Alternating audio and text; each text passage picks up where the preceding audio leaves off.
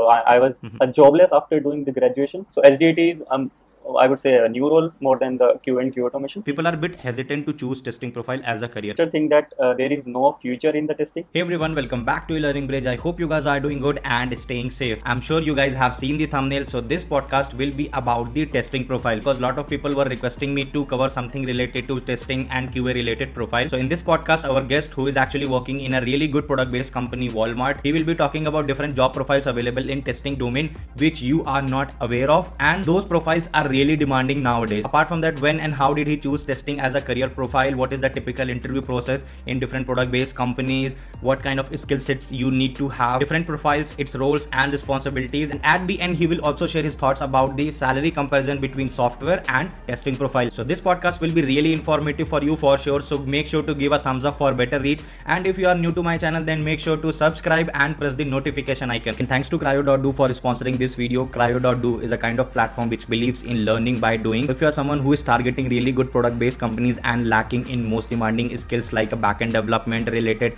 full stack development related and front end development related, so this is the go-to platform for you guys. They have created some really extensive program which covers lots of real world problems which you can add in your resume to stand out from the crowd and to gain good expertise in these kind of skill sets. They are majorly focusing on full stack development programs and backend development related programs. You can see all the important details here, the kind of real world projects you will be getting to work with and the kind of latest technical skills they are covering. Definitely very extensive program with good mentorship support and doubt resolving sessions, good number of projects and micro skilling exercises. They are also running another amazing program which is fellowship program in software development, where this point is really amazing placement guarantees. So definitely this is a go-to platform for you. Free trial is available for all the programs. You can definitely check that out, and don't forget to check the link which is in the description because that can be really helpful for you.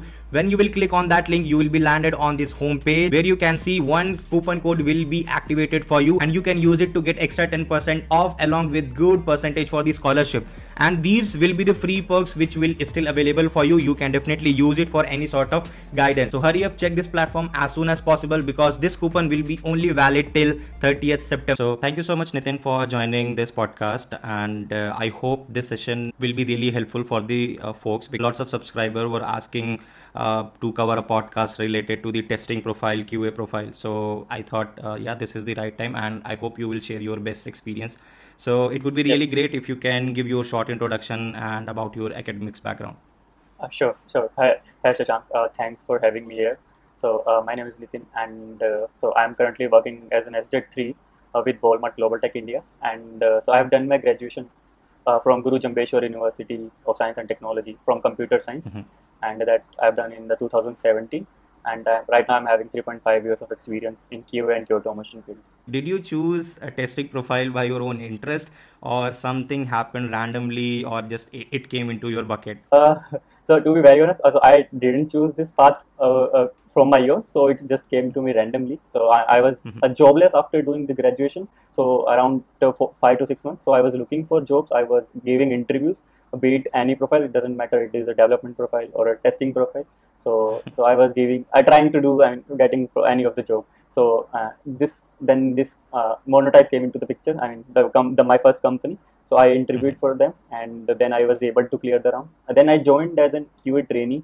So I thought that after joining, I might switch to development profile. Let's join because they are giving me good stipend at that time. So I joined the company. Thought I will move to development some after it, and I'll keep going to give the interviews if something works there, so I can move to development. Do you mind, like, if I can ask this, like, what was the reason, like, you were not into the corporate world for the 5-6 months after your graduation? So I mean, after doing graduation, I joined a company as a PHP developer. That was a very small company. Around there were only 10 people in the company.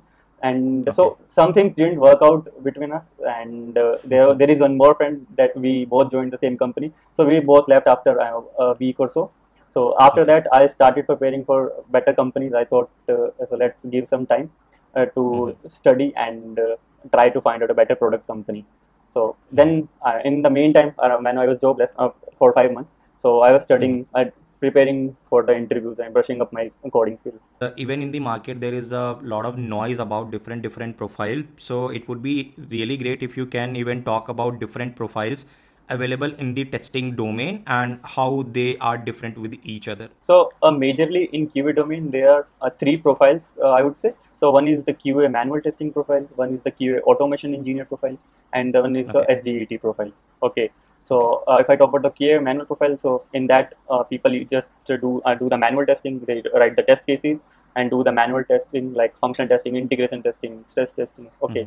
And QA automation. So and in QA automation, basically what ideally used to happen is, so they just they get the test cases from the manual team and do the automation from any of the language like Java, JavaScript, Python. Okay, and then comes the SDT role. So SDT is I would say a new role more than the QA and QA automation.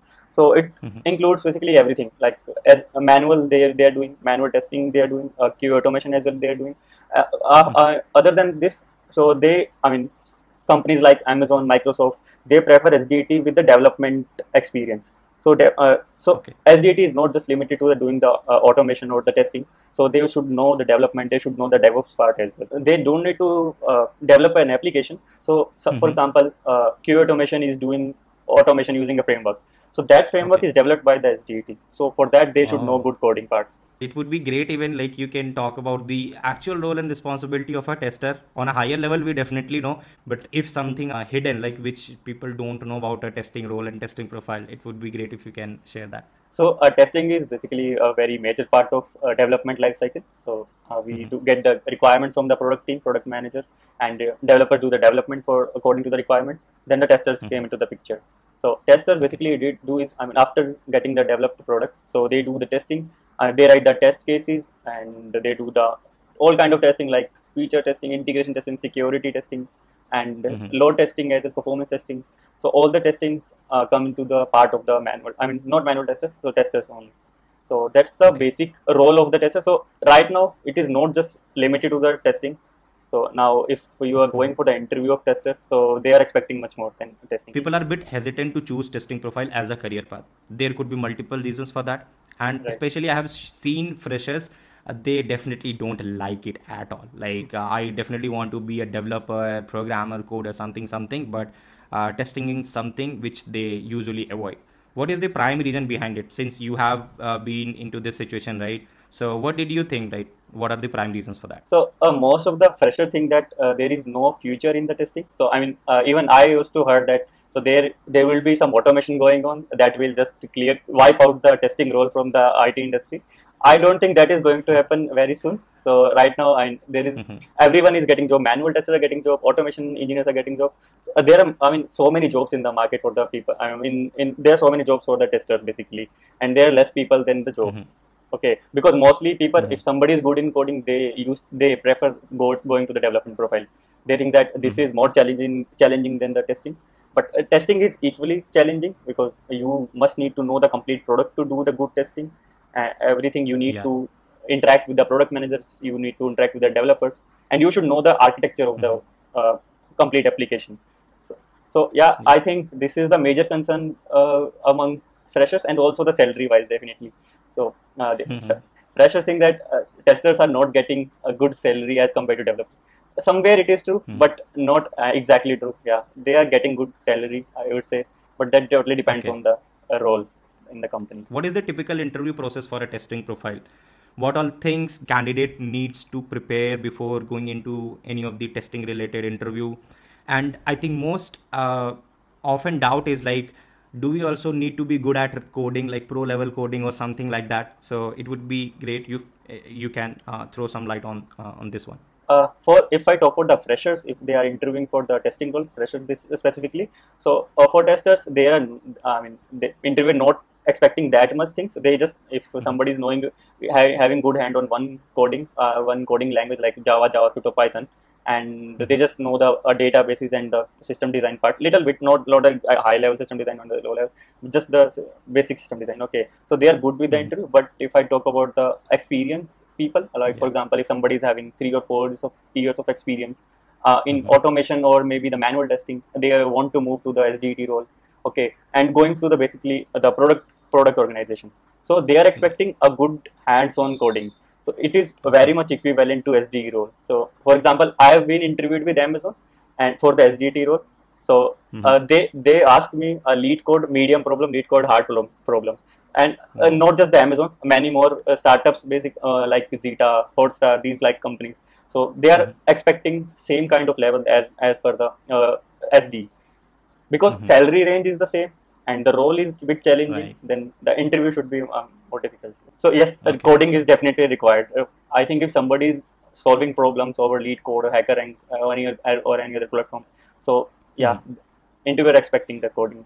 But how about the like manual testing related profiles and the automation testing related profiles specifically? What would be the level of the interview for these profiles? If I talk about the service based companies interview level, so they basically ask. So there is one tool, Selenium. Okay, right. Selenium is for the UI automation. So mostly people ask Selenium related question: how you can automate this thing, how you can log into somewhere. So any automation scenario they ask, how you will do using Selenium. Okay, and if somebody is interviewing for the testing role, they should know the database for sure. It be it SQL, be it no SQL.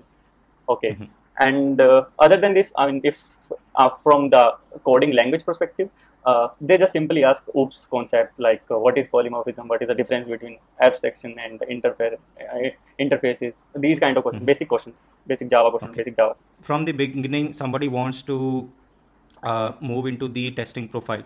So what would be the correct roadmap for that? And even let's say entry level fresher who wants to gain good expertise on the testing side. So if you can talk about some crisp roadmap, and if you think that these are some important tool and tech stack which candidate or which people should definitely know in this testing profile. So for getting into the testing role as a fresher, so one should know Selenium. If somebody is knowing the Selenium, they must be preferred over other people. Okay. Selenium is the one thing. TestNG they can learn for doing the test management. Also, one basic thing. So for the fresher, interviewer mostly asks to write some test cases for very basic scenarios like login page. You need to write multiple test cases. Try to catch as many edge cases while writing the test cases. So writing test cases is a must thing for getting into the testing role. And the Selenium I already mentioned, a TestNG, and one database. If 𝗫𝐸 is there, then that is the best. So if somebody is knowing all these things, and also one programming language for sure. Java, I would say, so mostly people prefer Java. So I definitely recommend learn Java basics, core Java concepts. So that would be very helpful for clearing it. So future wise, which one is better, like the manual or automation testing? And also I would, as a just a curiosity, I would like to know the kind of work for the manual tester, like testing something like clicking on button or anything like that. I'm just curious, like I haven't seen them doing this stuff. So I want to know it from you, like from future perspective, which one is better? So for future perspective, I would definitely say automation is better than manual.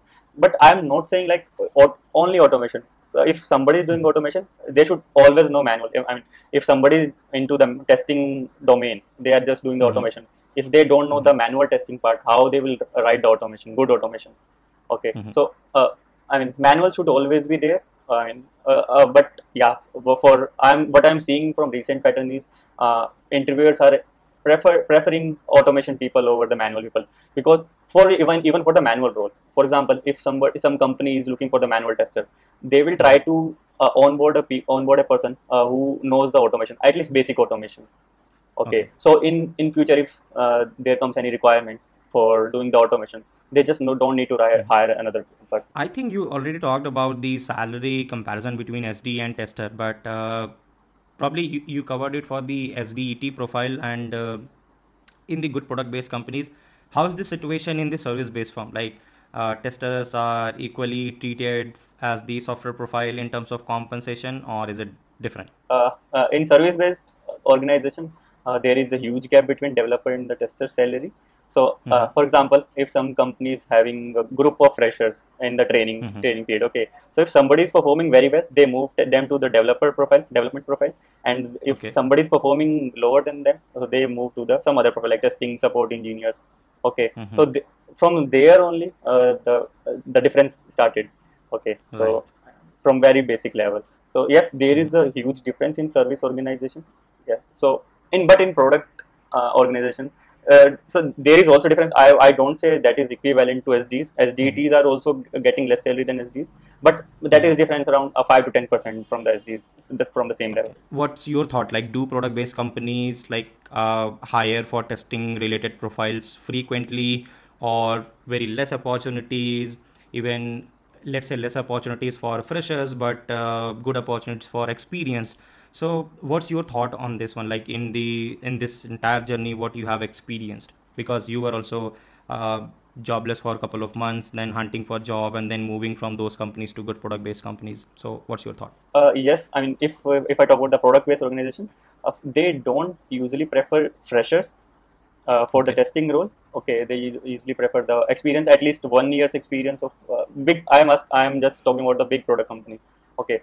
Startups. So I mean, one can definitely go to startups if product-based startup. I am saying, if somebody is going to startup, they can see the impact they are making in the startup.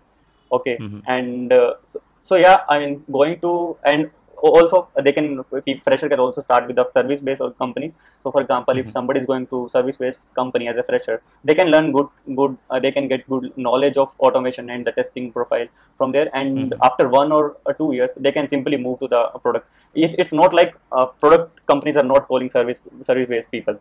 So even in my organization, there are many people from the service-based organization. If you are looking for a better salary and you don't want to go to service-based, you can definitely join a startup. So startups are eagerly hiring for the SDET role freshers. They are also offering very good salary and a complete package. All right. I mean, that's great. I mean, Nitin, you clarified most of the questions, genuine questions which people had related to the testing profile, future compensation, interview process, everything we have mostly covered. I hope our audience would have enjoyed this entire session. I really liked the information, like the secrets or the hidden parts you talked about the testing profile. So from my side and my audience side, big thanks to you, Nitin, for joining this podcast and sharing your wonderful experience with us. So that was all about in this podcast, guys. I hope you would have enjoyed it, the entire conversation with Nitin, whatever experience he has shared about the testing profile. And I'm pretty sure now your doubts are pretty clear, that what kind of job profiles in the testing domain, how you can pick it up, and what are the different roles and responsibilities of these profiles. So if you enjoyed the conversation, then make sure to give a thumbs up, subscribe the channel, press the notification icon. I will see you guys in the next weekend with another amazing podcast. Till then, just stay safe, stay home, take care of yourself and your family too.